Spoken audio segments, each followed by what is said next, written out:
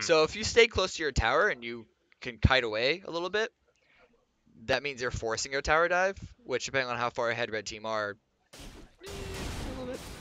Oh, we are in game. Wow. Okay, so wow. Well, we were stuck on the loading screen. We have now jumped into the into Summoner's Rift, and it's we're already just about 7 minutes in. We've had 3 kills. So yeah. Wow. Very sorry for that. We actually didn't see any of it. And so, but we are going to be getting on into the game right now. Here we are. So we hey, can everyone. bring you the action. Bam. Apologies for that the delay there, but we are in, and we are now finally underway. As we get the champions organized a bit for you on the scoreboard there. We can see in the bot lane thus far, nothing really has happened. It's just been a lot of farming. Ooh, yeah, but it is McDicken is going to be currently having the advantage. But up in the top lane, a big tower dive. And that's going to be Vi, that early game Vi damage, picking up the kill and just barely able to get out from underneath the turret. Let's just click on her. There we go. Yeah, that was a very, very close one. Vi almost got taken out by that last tower shot. Fortunately for her, that was just an unfortunate ult from Hecarim, being unable to ult.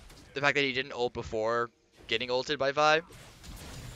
Got that 3rd kill for A team right there. Ooh, attack. Oh, getting in. He actually gets a knock-up on McDicken. Taking a lot of damage. Actually not running away. Deciding to do a point-blank ult, though Orphan does get taken very low and actually gets taken out. So even though Attack on Titan doesn't engage, and is Attack on Titan even going to fall? He doesn't have his ult yet, so there he goes. Double kill for an Ezreal. While we see Vi taking the blue. Almost as exciting right there. Let's move that chat out of the way. Yeah, so we do 5-1, but here comes a couple members of the Team FrostFire, and McDicken, he's just gonna be stuck, getting taken down, and a nice pickup by myself, able to clean up the Sona. So a couple of kills answered here by Team FrostFire, able to at least even it up a little bit. But despite the fact that the kills are close, look at the gold difference between these two teams early on. A lot of that, I think, comes from the CS advantage that's in both top lane and the bottom lane. We see big leads in both. 20+ CS leads in both those lanes, and in fact, the only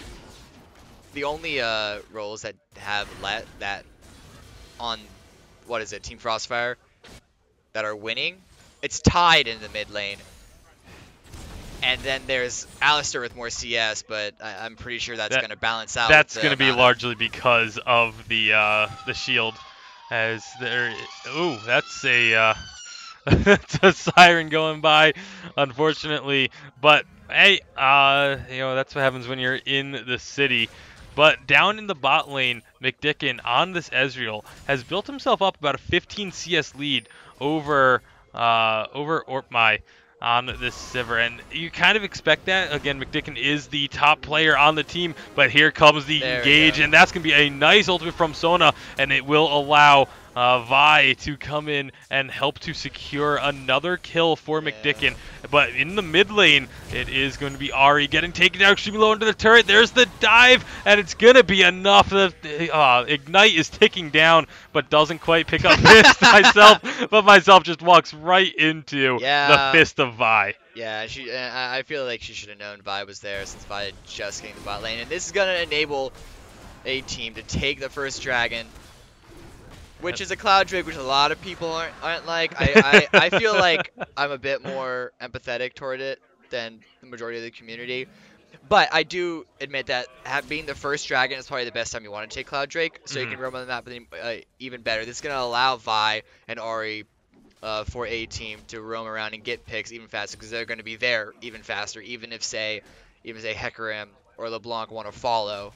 They're going to be just slightly behind, and those few seconds, if done well, are going to mean a lot more. Yeah, absolutely. And you can, again, I wanted to watch. I thought the mid lane was going to be the matchup to watch, but it looks like there's going to be just so much focus on this bot lane. McDicken is just giving them a McDicken right now, because that is some serious punishment. The ultimate coming out, not quite securing the kill.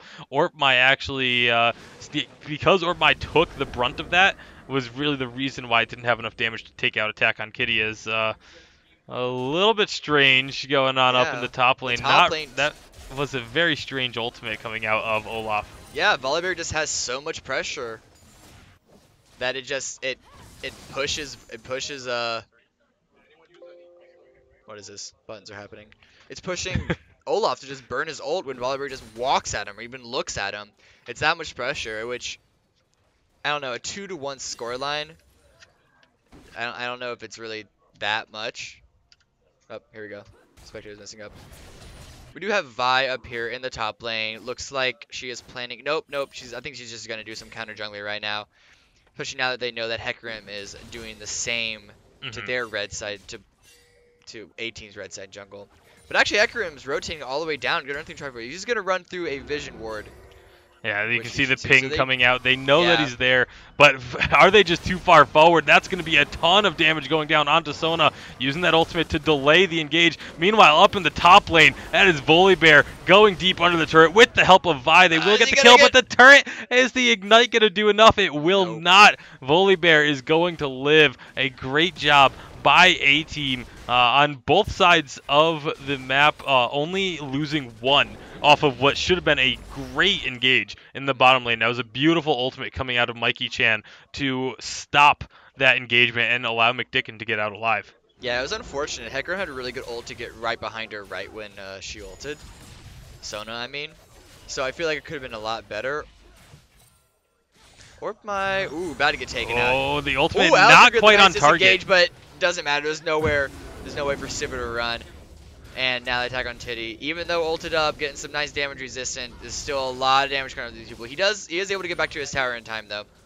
Yeah, that was actually a really smart play. I thought the ult was actually thrown in a really bad spot initially by the Ezreal, but it ended up actually being really smart because it just got a little bit of extra damage onto the Alistar while he knew he could secure the kill. Meanwhile, here in the mid lane, that's going to be Ahri in a lot of trouble. Grandmom going on a rampage, and this is really turning into a tale of two diamonds. Yeah. It's the McDicken versus Grandmom show, very much so. Where you see a 5-to-1 scoreline, all but one of the kills onto FrostFire is on this one Hecarim.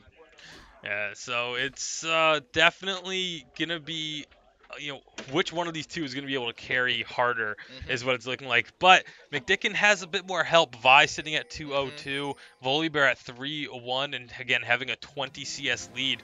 He's going to have a lot more help. Mikey Chan actually getting a lot of damage in this support fight, but it's less of a fight and more just attack on Titty running away, and it's just not going to be able to escape that one.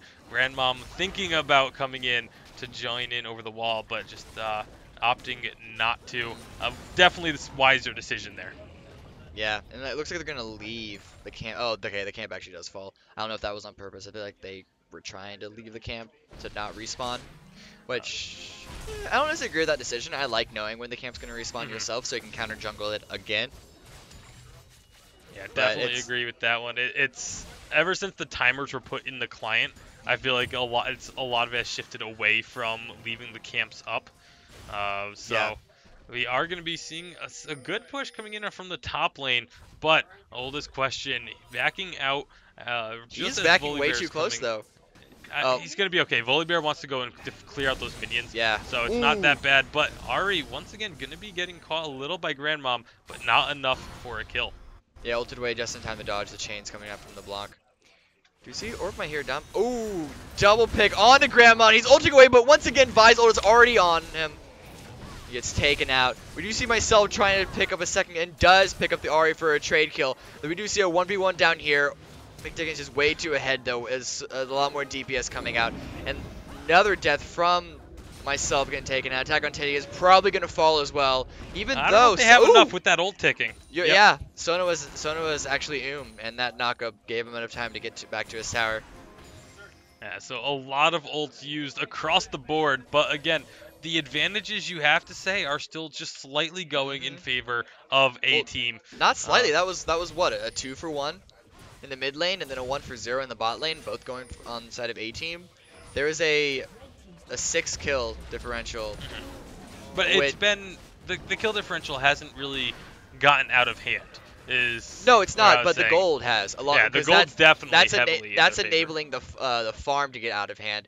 We just saw the first tower. Sorry, the second tower of the game dropped bottom lane. Both towers that have been dropped have been on A team. The first dragon tank has on 18. A team is also going to taking the Rift Herald right now. Ooh, is he gonna see? Is he gonna stop? Does it stop? Does stop the recall, But but is he to try and go in this? He will does it be miss enough? his Here comes the Essence Hecarim as Flux. well. This could be very dangerous for Mr. There we Dickon. go. Oh my goodness, he just got deleted by Grandmom. But the Rift Herald did go down. I didn't see. I believe they gave it to. No, it's not on the Vi. Was that Sona with it? No, it's on the Volibear. Okay, it is on Volibear. There it is. Yep. So that is Volibear with the Rift Herald buff, but now he's getting caught out a bit. He does have the support of Sona to help save him. But there's a nice charm by Ahri, and now the fight is on. Volibear will get blown up, so that Rift Herald buff not going to be coming into effect. A nice catch by the red side, able to pick that one up, and now they're going to go ahead and even up the dragons as they get themselves their own Cloud Drake. Not enough time. Actually, get taken out. Yeah, okay, there she goes. But then the Vi's coming in by herself, and everyone's super low, but there's enough CC to take her out. That was way too aggressive coming out of Vi there. Definitely not the best decision to go in especially after Ahri had already gotten herself out of the fight. Definitely don't agree with that decision, but wanted to try and make a heroic play. Knowing that you're on stream, sometimes you just get a little too over aggressive in those situations, trying to be a hero, trying to make a name for yourself. Yeah. Anyway, so things have quieted down. As we saw, Dragon has been evened up. Myself can try and put a little more pressure on this mid lane, trying to even up towers, but it's going to it may just be able to take it if the wave comes, but I don't know if that's gonna. No, yeah, Ahri's here to clear that out. Steamroller just pushing top with the Rift Herald buff. Just putting a lot of pressure on this one. We do have another gank from Grandmom coming mid, and the chains do finally hit Ahri. Flashes away, but the chains still land. But the flash does allow them to get far enough under tower to escape that. We're going to stay back and farm easily. You have Volibear trying to take out this LeBlanc, but LeBlanc has enough dashes to get away from that guy. Again, especially with no flash, only having Ghost and having Run, there's no real gap closer. Yeah, Self actually posturing, trying to can't take anyone else here's out. the problem right now I have with A team. They had themselves a huge gold lead. They were up by about 7,000 gold. That's now been diminished to about 4,000 to 5,000. Yes. They're out, and it's not so much that FrostFire is coming back to the game. It's that A team is kind of letting them back in. Yeah. As they've been getting caught in bad situations, taking bad engages. Right now they're diving underneath this turret. This is a good fight for A team. Right they when you say that. They lose the Vi, but they pick up 2 kills of their own and that outer tower. turret in the mid lane. That was a nice engage. You got the Wombo combo, you got the Vi jumping in, especially with the Sona ult, locking them all up in a straight line. Just so much damage coming from the True Shot Barrage as well from Ezreal along all 3 stun targets. And that's going to be a 4th tower for A team with none for Team FrostFire. And they're not done pushing. They want to see if they want to see if they can't going. get this 5th. LeBlanc and Hecarim are still down. They get the flip onto attack on Titty, just trying to buy as much time as they can. But now here comes FrostFire. They take out the Sona, but a beautiful charm onto Orpmai. Orpmai could be falling here. He stays alive for now. Barely gets away. Oh boy, this is just so close at the moment. It looks like they will be able to get out. Volibear ticking down. Olaf trying to chase after him, but just doesn't have enough speed to secure that kill. So when everything was said and done, they only got 1 kill off of that, and they lost so much. Yeah. Well, they lost so much even before they came back, and then, okay, Volibear does fall on the top lane, and it looks like FrostFire are going to get their first tower of the match.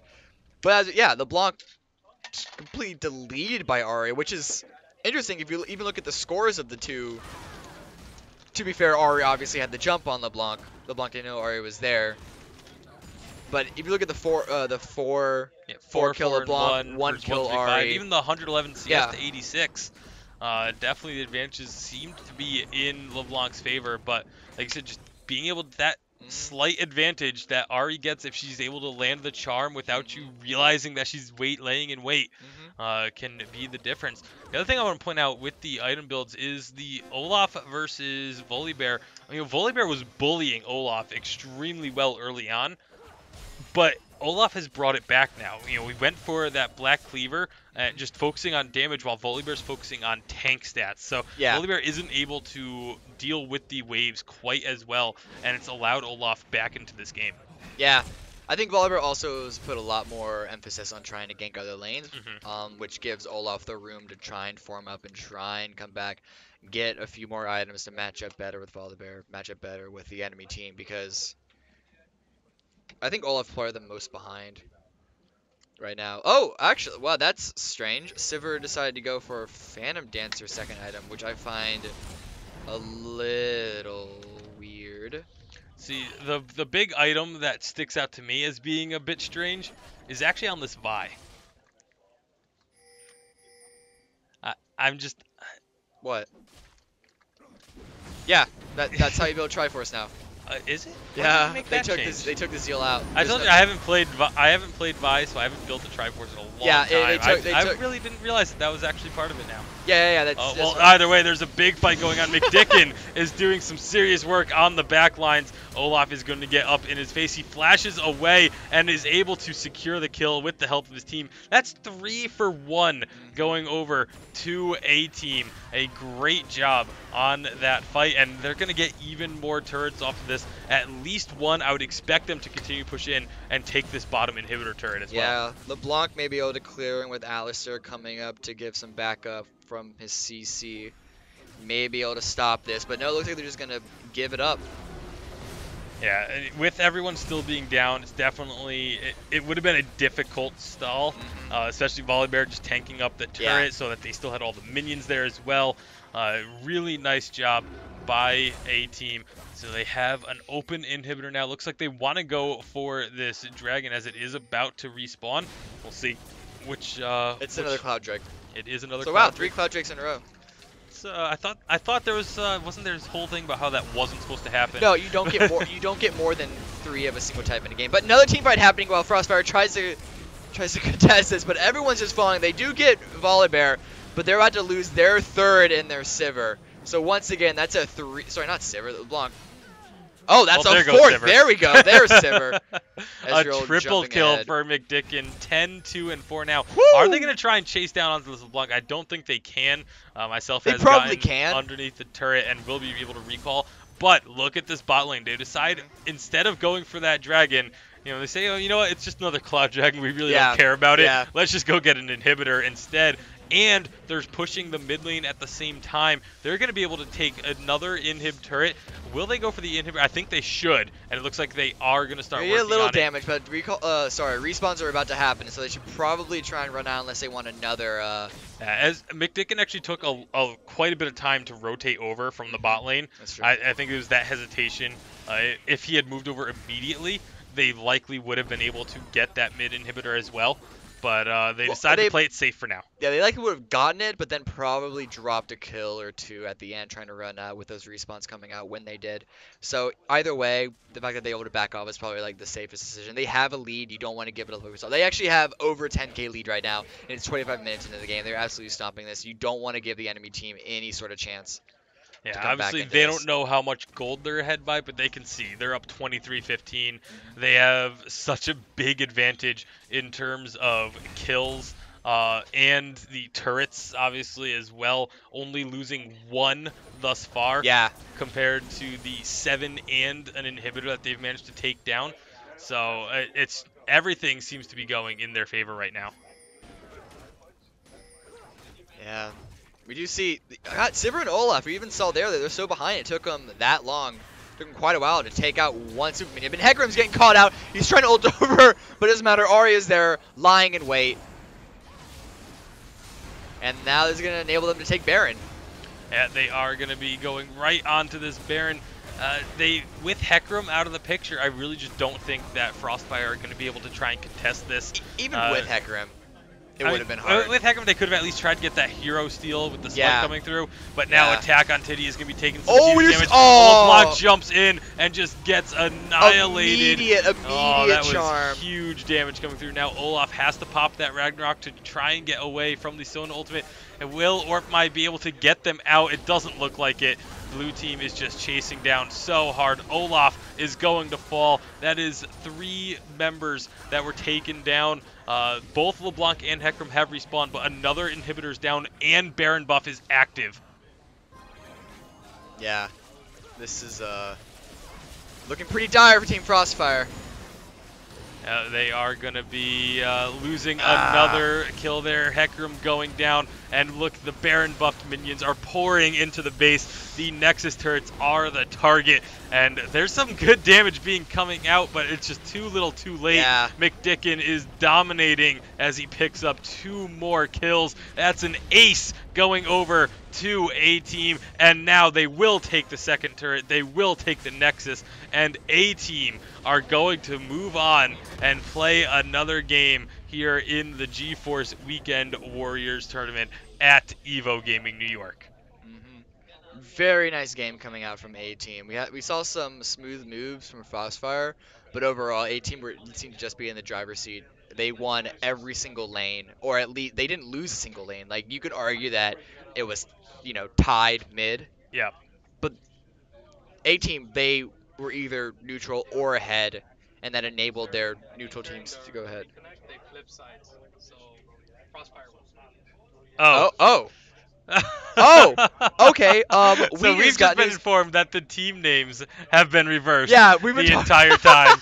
So we have been. We were wrong. I mean, the players are right, obviously, the players but are the right. team names were reversed. Because they flipped sides. Our production crew making a mistake on that one for us, but it is FrostFire that picked up the victory over A-Team. So that was just a slight mistake there. Apologies to FrostFire, but congratulations to FrostFire as well, as they will be moving on and playing in the next game. But again, just there was a little bit of time early on where it kind of seemed up in the air, but once we got to like the 12-15 minute mark, it seemed like FrostFire, now that we know which team was which, FrostFire just sort of took over, and McDicken on that Ezreal, I think definitely might be drawing some bans if the other teams were watching. The minute that Ezreal was just able to cleanly 1v1 the Sivir in the bot lane, that allowed Sona to just roam mid and use her ultimate to get picks. As you were saying, it's about getting picks, and that's exactly what they did. But like the thing, their picks weren't even 1-man picks. They got 3-man picks, as we saw that mid tower take happen, because they were just so ahead that they could take their team fights were picks. Yeah, and just because like how quickly they deleted people. Yeah, and so congratulations again to FrostFire. We're going to go ahead and, as we wait for the next game to get set up, we will be taking a moment to get the teams organized, get everyone on the proper stations, and as soon as the lobby is up and we're ready to go, we will be back. So until then, stick around, don't go anywhere. You do not want to miss as obviously the later we go into this tournament, the better the game should be. So don't go anywhere. We will be right back.